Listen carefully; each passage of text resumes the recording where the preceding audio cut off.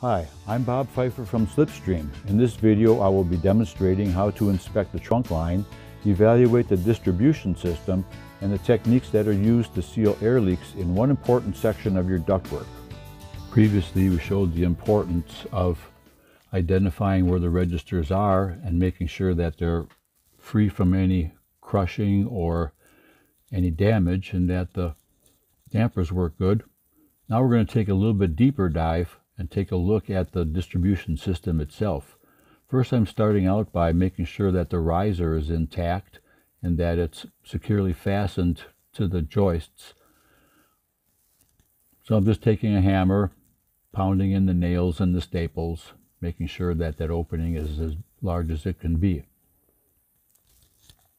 After that's done, I'm going to take a flashlight and shine that into the trunk line, and I'm going to take a look with a mirror and just see if there's any debris down there, any junk, any garbage, anything that may be blocking airflow. There may be the ducts may be crushed.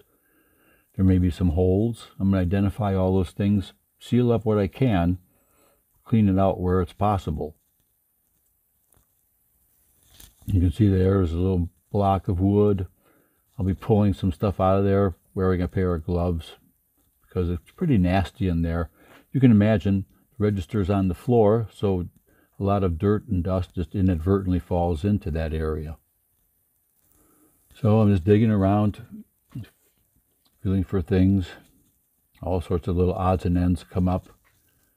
You can also take a camera and take a flash down the trunk line itself and then pull the camera out and take a look if you don't have a mirror. That works really well. Surprisingly, good images can be gotten by using a camera.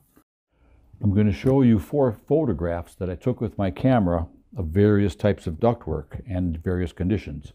The first 2, metal and ductboard, are clean and unobstructed. This is what we want to see. The 3rd and 4th pictures, you can see holes and collapsing of the ductwork.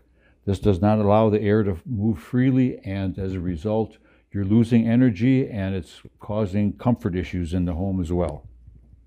So once I've cleaned out that entire trunk line from the area I can reach, then I'm going to take a mirror and look at the underside where that riser attaches to the trunk. There's a series of tabs on all 4 sides that are supposed to be tight to the trunk line. If they're not, that's some of the area that we want to seal. Using a larger mirror, you can see the gaps that are there. Those little tabs all have spaces. That allows the conditioned air that we're trying to either heat or cool to flow into the floor cavity. We don't really want the air to go there. We want it to go into the living space. Notice that these 2 duct connections are in much worse shape than the ones that we just looked at. In the second photo, the riser is completely disconnected. There's going to be some major work needed to repair this, so all the conditioned air that you're paying for gets into the room you're wanting to heat or cool.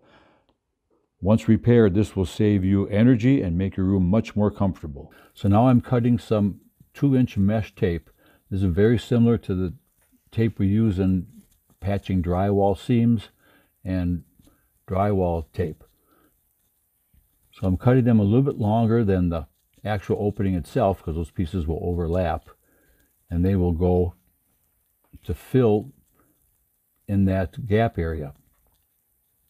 After they're cut, I'm going to get out the mastic, and we'll be using either one of these 2 different types of mastic to seal up the holes. This can be gotten from a big box store. You can see it's called Duct Sealant, and the other brand is called Mastic, RCD Mastic, used for ducts. Now with the gloves on, I'll open up the can, and then I will just liberally spread that on with my hand. It's too hard to get a brush in there, can't get a caulking gun in there, so it's all hand applied. Now those tabs all have little sharp edges on them, corners, and it's easy for the gloves to get ripped, to get punctured, so you got to be real careful when you're putting that on. I use a thick layer of mastic and I just squeeze that into those gaps and cracks, making sure I get 100% of the area sealed up. I'll go around all 4 sides doing that, working from one edge to the other. Now you notice I left the mirror in there. The reason I left the mirror in there is I want to be able to take a look at the work as I'm doing it to make sure that all the gaps are actually indeed sealed up.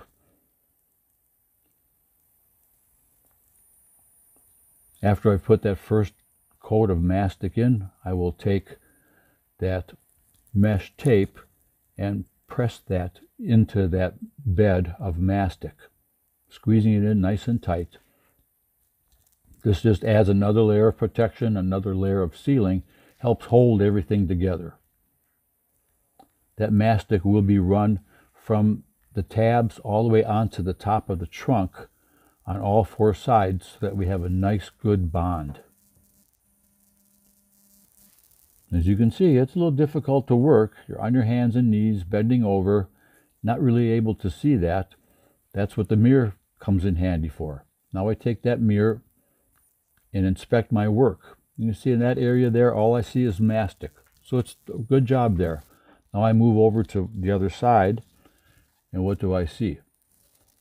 Oh, I can see the mesh tape. I can see some duct mastic there. Not really done perfectly. I will go and finish that off. And I will do a quality control check of my work real time and then finish up. Take that mirror out. Now I work my way towards the top. I'm going to run a bead of caulk where that riser meets the subfloor. Another area where air can escape. I'm going to run just a small bead, trying to be as neat as possible. Whoops, not always, but then getting that sealed up. Using a clear caulk here is probably the best to use. I use acrylic because it's water-based, and just with the finger smoothing out that surface, embedding that caulk into that gap so we have a nice tight seal. This way I'll be able to put that register back on without having it bind up because that opening was made smaller by the caulk that was applied. Now best practice would have that I would let this dry and then put the register on, but that may not always be possible.